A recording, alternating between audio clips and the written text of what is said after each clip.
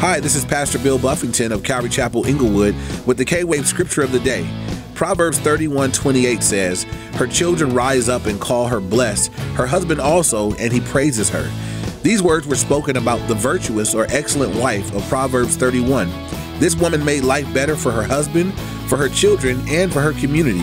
As a result, her children call her blessed, and her husband praised her. Let's follow her example to live and serve in such a way that we make life better for those around us, especially our families. Also, as her husband and children praised her, let's reach out to those who God has used to bless us and let them know how much we appreciate it. A little encouragement can go a long way. Once again, that's Proverbs 31:28, the K-Wave Scripture of the Day, and I'm Pastor Bill Buffington of Calvary Chapel, Inglewood.